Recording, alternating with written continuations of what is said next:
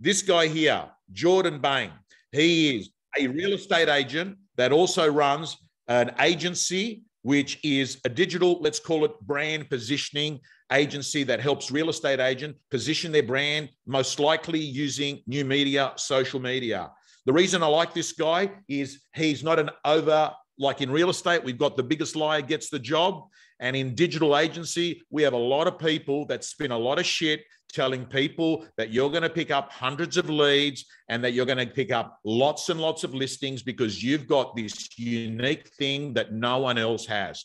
If you ask a consumer 1,000 times, do you want to get a price update on your home? Eventually someone says yes. But that's quite a big difference from attracting a high probability seller that's actually in the cycle of potentially getting an appraisal because they want to sell their house. I love the fact, Jordan, that for you, you believe that social media is a lot more about brand building than actually ethical bribes to get someone to give you their name and their details for this random chance that they might be thinking of selling. So welcome, mate. Welcome. Thank you, and mate. I'd love, Jordan, I'd love you. We got interrupted with the internet issue. What's the difference between boosting and Facebook ads? Boosting and Facebook ads. Let's keep this one short and sharp. Everyone is well and truly aware of obviously the big blue button that appears at the bottom of the Facebook post when they put a post up. Essentially, in short terms, boosting is optimized for engagement only, right? So most agents, of course, won't really know the major difference between the two, but boosting is done on facebook.com. So, okay, so that's for your Facebook page. That's where you do majority or all of your posting, of course. There is actually a second platform called the business manager, or some people refer to it as the ads manager. Either or, there's no right or wrong. There's two components to it anyway. But essentially, it's a completely separate platform, okay? Now, boosting, which most agents will be well and truly familiar with, I'm sure I can almost guarantee that everyone who's watching today has at least attempted a boost at least once in their journey or their career. Essentially, as I said before, boosting is optimized for engagement only. So likes, comments, shares, things like that, which is great. It makes you feel really good. You know, your boost, you might run your boost for 7 to 10 days and it comes back and you've got all these likes and comments and tags and all these video views. But at the end of the day, how many of those people are actually in real estate mode? How many of them aren't your mum and dad and best friends and whoever else, right? So boosting is simply just optimized to make you feel good, okay? It is quite simply a revenue raising scheme done by Facebook. And Facebook don't sugarcoat this. They'll tell you straight away. If you speak to any of their ad support team, they'll tell you it's just there to help people get started, okay? Whereas with the ads manager or Facebook ads, business.facebook.com, if anyone wants to look it up after this video, completely separate platform. You can optimize so much more. You can go so much deeper on audiences. You can split test ads against each other to see which ones perform better. It's just a high level of advertising. You can just go so much deeper on the ads manager or running Facebook ads than what you can with boosting. As I said, Jordan, boosting very simply revenue raising. Jordan, so what you're saying to me is Facebook are unashamedly just making it easy to get more money. And listen, the truth of the matter, this happens in every sector. Like just walking through Woolworths, the way that they've got stuff positioned at eye level means something is more likely to be bought than not bought. So we totally get it. It's a marketing, plan, a marketing strategy. But I want to ask you, if you're a serious agent and you turn around and they've listened to what you've said and they thought, you know what, man, I've got this, man, I've got this endorphin hit that I get because I wake up in the morning and I just see the share like comments and it makes me feel good. But today they turn around and they think, hang on a second here. How much is this actually becoming valuable to me as a real estate agent? I mean, I'm just curious, like, can the average agent circumnavigate Facebook ads manager? Look, it'd be difficult. It is more tricky, a lot more tricky. Hence why the boosting button is there, because it is so straightforward. You punch the button, you put a small audience in or a geographical audience in, you give it a budget. It does all the work for you. As you said, navigating the ads manager is a little tricky if you don't know where to start. But like anything, right? You can jump on YouTube and it'll take you 5 minutes to learn how to do it. You do it once, and the short-term stress you might feel of trying to navigate the ads manager will be completely outweighed by the level of conversions and optimization you have by using the correct platform. So yeah, to answer your question, I won't sugarcoat it, I won't bullshit anyone. It is a little bit difficult to navigate it. It took me a little while when I first started really understanding it, but there's so much in there that you don't need to use as well. As long as you know where to go and what to use, it's pretty straightforward. But it sounds like it's worth it, because if you're going to spend, say, $50 boosting versus $50 on Ads Manager, you're going to get more bang for your buck on Ads Manager. Oh, yeah. I mean, ultimately, you'll probably end up with, if you're putting a video up or a post up, whatever it might be, again, your immediate gratification, of course, we all like that immediate gratification, might be less, because keeping in mind that your audience size is going to be slightly smaller, potentially, again, disclaimer there, might be slightly smaller using the Ads Manager, but it's a specific audience. It's a real estate audience who wants to hear from you, who's going to engage with your content, not the old lady who's going to get carried out in a pine box, or the tenants who live in your area who couldn't give two shits just because you put in a cool car in your video, right? So ultimately, your engagement might be slightly less. However, it's vital to know that the engagement that you're getting is going to be so much more hypercentric to who you're trying to target.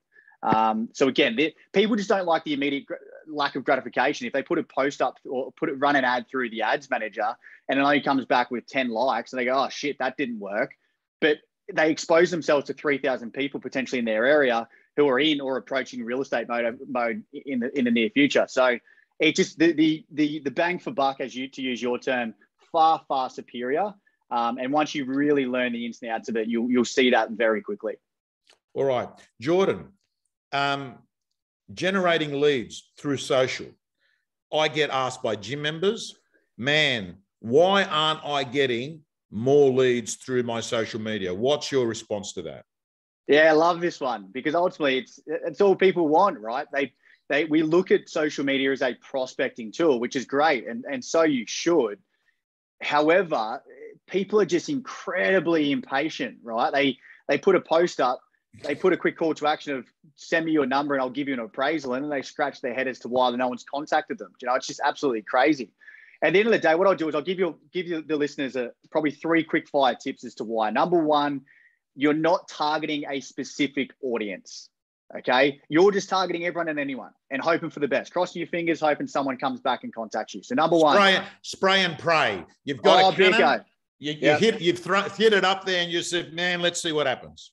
Yeah, just like your BDA or your farm area, right? At the end of the day, you're not trying to target 30, 50, 100,000 homes. You try and target a small area, become dominant in that area. It's exactly the same with Facebook. What you want to try and do is target a specific and go deeper on that audience rather than going wider. So number one, you're not targeting a specific audience. Number two, you have no level of frequency, right? So at the end of the day, to give people an understanding in terms of real estate terms or a real estate analogy, it's like putting a flyer in someone's letterbox, asking if they want an appraisal, and then not backing it up for another 6 months. Do you know what I mean? Like at the end of the day, you're just one of 1,000 agents that's shown up in their letterbox that day or that week or that month, that year, whatever it might be.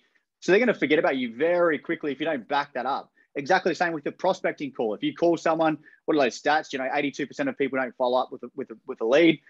It's like that. It's exactly the same. So if you put a post out and you don't back it up the following day or the next day or whatever it might be that week, they're going to quickly forget about you. And I guess a quick disclaimer here is, as agents, there's a very fine line of integrity that we're constantly tiptoeing between showing up too much and just straight up pissing people off, or not showing up enough and then being forgotten about, right? It's the age-old trick of what's the level of frequency, what's that sweet spot? But number two is you don't have a level of frequency attached to it.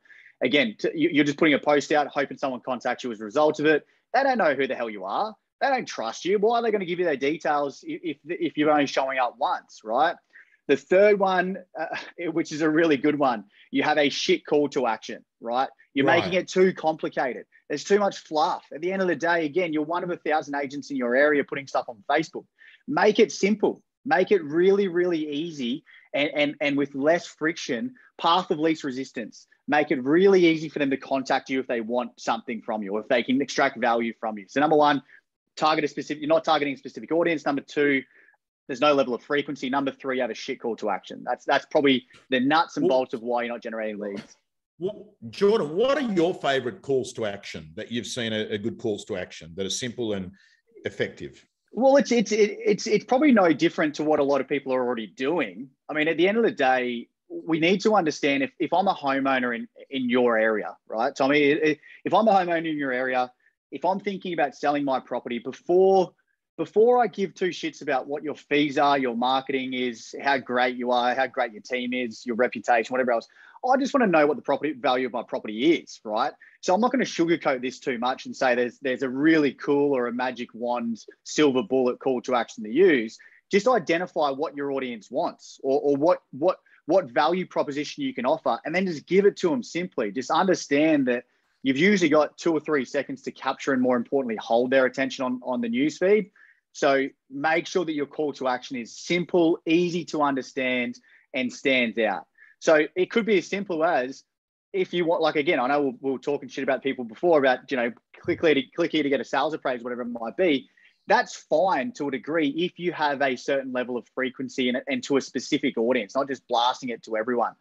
But so a little bit, it sounds like to me what you're saying, and I hate simplifying things, that I think sometimes when you simplify things, people get it, that Gary Vaynerchuk analogy, which is jab, jab, jab, jab, jab, right hook, brand, brand, brand, brand, brand. I know you, now call to action.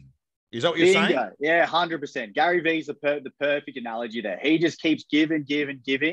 And then again, but it comes to that specific audience. Gary V's super lucky. Tom Panos is super lucky. You guys have big audiences that people engage with you automatically. The average Joe Blow working at XYZ real estate in the eastern suburbs or whatever it might be doesn't have a huge audience, right? So at the end of the day, you've got to jab a lot more than what Tom and what Gary V do, because they don't know you yet. They don't trust you yet. You've got to build that credibility, build the authority over time, and then go for the hook. But absolutely, Gary V's a master of this stuff, right? So whatever he says is usually going to be pretty accurate. Now, listen, websites, like you got agents that work, Ray White, hookers, Rain and Horn, or even independent offices, right? So you got these lead agents, and a lot of these lead agents now run their own effective business units, right? I've noticed a tendency that many of these have got their own little personal website. Like if I'm trading as, I don't know, Ray White or Century 21, it's the Tom Panos team of Haberfield. What's your view of websites / a landing page, which is a sort of a website?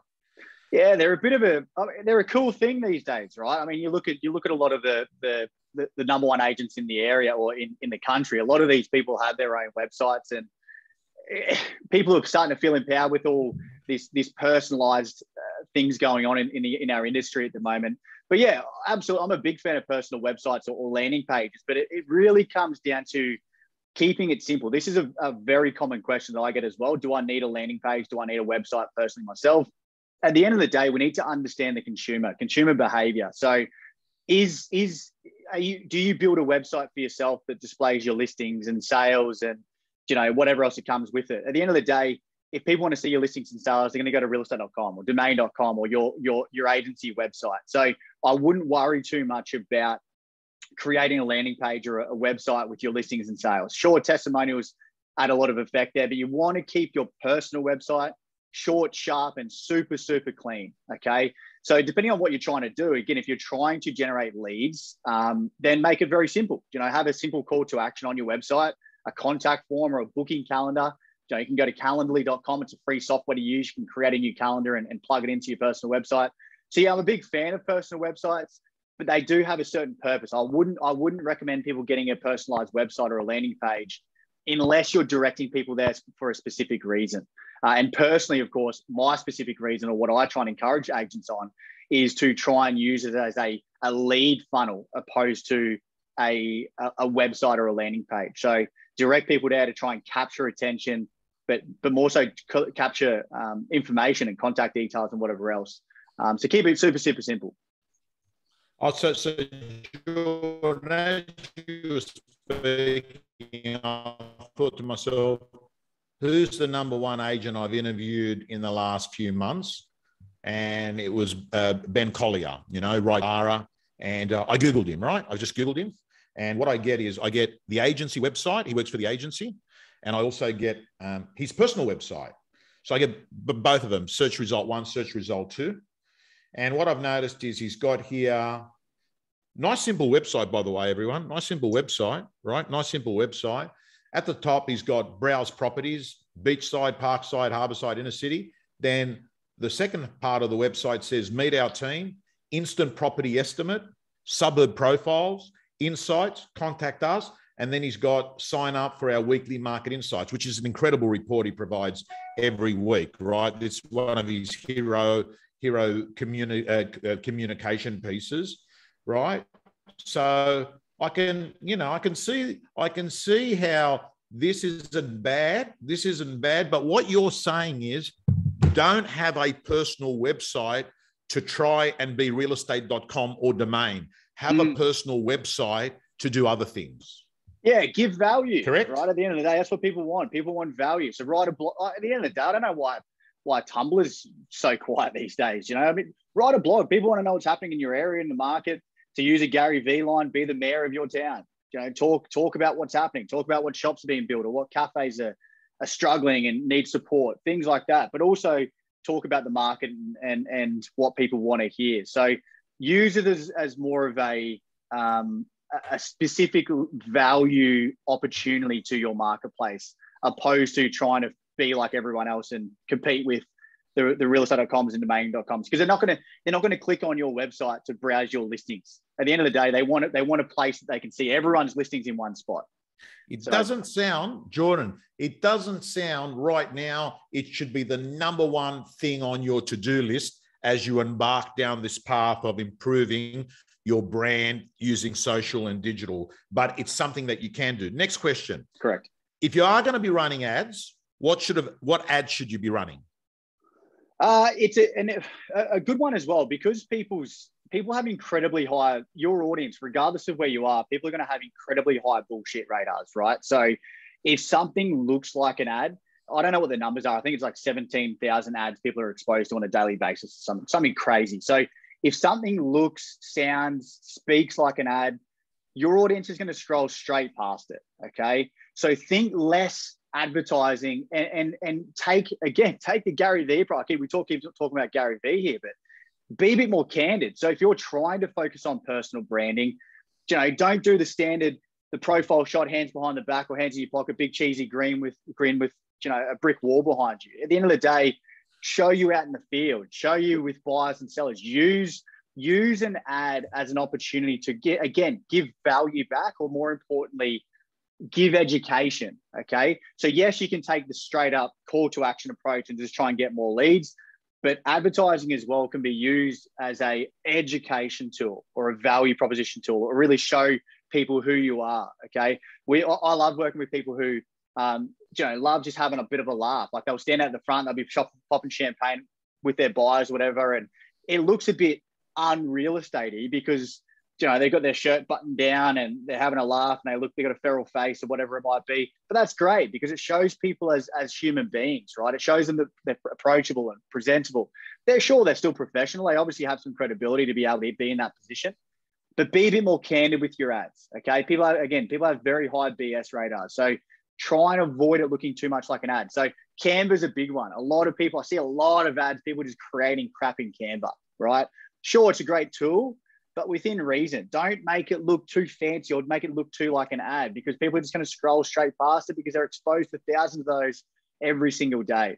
So really just try and be relatable is what I'm kind of going for. Don't worry about it looking too fancy or too over the top. So Jordan, it's really interesting because on Saturday, I'm doing an auction in Greenacre. I get my mobile phone. I give it to this young guy who's a PA, just started there 2 weeks. I say, mate, hold the mobile, bit of me, bit of the crowd. There you go, live stream. Man, that was it. Mate, I had a look today, 350,000 views, incredible comments comments, incredible engagement. Now, I can tell you, Jordan, if I had unstable. You there, Jordan? Yeah, I can hear you. You're frozen, you there, Jordan? but I can still hear you. Yeah. Hello. Yeah. Hello. Okay. I can hear. You can hear me. Okay, I'll just continue on. Yeah. Right.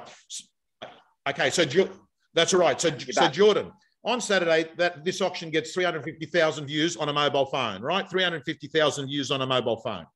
I know that if I had a video company there with all the flashing lights, all the mics set up, and I uploaded it later, man, I reckon I'd be lucky to get 5%. I think people 100%. Are attracted to watching this guy be vulnerable and screw up in the moment. They're looking for you to screw up, or they're looking for you to see what's going to happen here, right? Because you're human. At the end of the day, we're going to screw up. And who cares if you screw up, or who cares if you look like a wanker, whatever, who cares? At the end of the day, they know we're not made of porcelain, right? And that's why the stigma with agents in the community at the moment is somewhat poor, because we put ourselves on this ridiculous pedestal that we have to be professional and whatever else all the time. People are over that. Show the vulnerability, as you said. Screw up. Who cares about that stuff? Because it becomes relatable. And people want something different. They don't want more of the same. That's probably one thing to take note of. Be different, but actually back up the different. Don't just say you're different. But mate, I want to ask you, letterbox drops, compared to Facebook ads or traditional marketing, what's the deal in your mind, like value for money?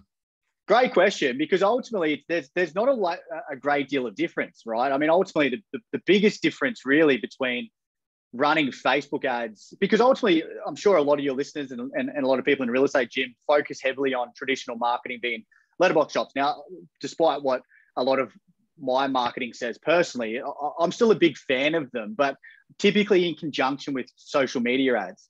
You can look at what I speak to a lot of my clients about, and what a lot of agents about, is the traditional letterbox is now a very saturated space. We can all agree with that. And everything generally looks somewhat similar when it hits the letterbox. So it's very hard to differentiate. If I'm a vendor in your area, very difficult to differentiate who's who in the zoo and whatever else.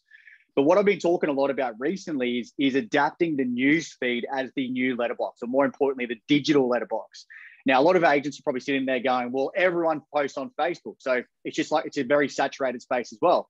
Incorrect, because they're not A, they're not doing it consistently. 2, they're not doing it effectively. 3, they're not targeting the right audience anyway. So if they are doing it effectively and consistently, they're not targeting the audience that you're going to be targeting if you do it correctly. So look at the news feed as the digital letterbox. I think even Lisa Novak said this a little while ago as well. From memory. Yeah, she's actually on watching right now. Is she? Great, Lisa. Yeah. Love your work. So a big one. Yeah, look at the news feed as the digital letterbox. It's so powerful these days. Most people get their information and news and whatever else from the news feed anyway, right? So use it as the digital letterbox. The difference between physical letterbox and digital letterbox is mainly, of course, is going to be precision, the opportunity to retarget people, or remarket to people for those who aren't aware of retargeting. We'll touch on that if we need to, Tommy. And of course, cost, right? The cost of printing and distribution through the roof. The time it takes to physically distribute them yourself, incredibly, unreasonable to a degree, right? So with the newsfeed, of course, you can do it in a split second with absolute precision at an absolute fraction of the cost if you know how to do it correctly. So very, very similar. What I really want to just emphasize here, though, is the newsfeed is the digital letterbox. Okay, so look at them one in the same. All right, listen, mate, I can tell the dropout rate just from the Zoom people is so low. Normally, when I'm doing a Zoom, I see a drop of around 20%. So, mate, credit to you. You're keeping You're keeping people engaged. I reckon what we'll do, Jordan, is we go again. Good. So we're getting some good, nice, fantastic messages. Thanks, Raj. I can't see the Facebook messages, but I'm sure they're all going to be very positive. Now, listen, let's do again something in April, because what I want to touch on, if I can, I want to talk about number one, retargeting, which I think it needs time. I want to talk about that. And you somehow you've worked out some algorithm, because you do show up in people's feeds, right? And relentlessly. That's the first thing. Yeah. So we want to find out what you're doing there. The second thing is I want to touch on more strategies on maximizing your engagement on social. I just think that that's an ongoing issue that people want. I want to also talk about, this metaverse and how you think real estate agents will play a part in this future metaverse. I don't even know what it really means, but I want to touch on that. And anyone that wants to hit Jordan Bain up, by the way, I'm not plugging the guy, mate. I want to let you know, I'm not plugging the guy. So it's very, very clear. I don't receive a single cent having Jordan on here. I don't clip the ticket. There's no joint venture. There's nothing. All I'm doing what Gary Vee says, mate. Just add value. Just add value to the audience out there. Just keep giving information. And so how about we do that? But if they do want to get onto you, can I ask you, what is it? Is it the website? Yeah, so Jordan Bain, Jordan, Bain, BAIN.io. So I for Indigo, O for Octopus, or socials, Jordan Bain _ is my Instagram. Otherwise, I'm sure I'm going to hit everyone's news feeds some point this afternoon or today anyway. So you'll see me. Otherwise, Facebook or Instagram, you know where to find me. Or jordanbain.io is the website. You can, there's a contact form and calendar and stuff there if need be as well. But appreciate it, Tommy. Ricky's saying the man's good. I get retargeted by Jordan every week. Kerry Ann is saying, Jason, by the way, Kerry Ann, it's not Jason, it's Jordan, but that's just a side issue. It's a J, we always get that. Do you suggest the best way to understand what we need to do is YouTube? How do we use this platform so we can use it to generate? Listen, big question, Kerry Ann, big question. But hey, you can find anything on YouTube if you're patient enough and you've got the time to do it. But we'll touch on more of it. Jacqueline, thank you so much. Very good marketing ideas. Yes, so Kerry Ann's been nice to say, sorry, Jordan. It's Jordan. Thanks, hey, listen, Kerry brother. Ann. Love your work. Listen, can we leave it at that? Let's do that. All right, guys and girls, signing up, Facebook, thank you so much. Big apology. This was the false start 3 times today, but we got there in the end. Awesome work. Thanks a lot. See you, Jordan.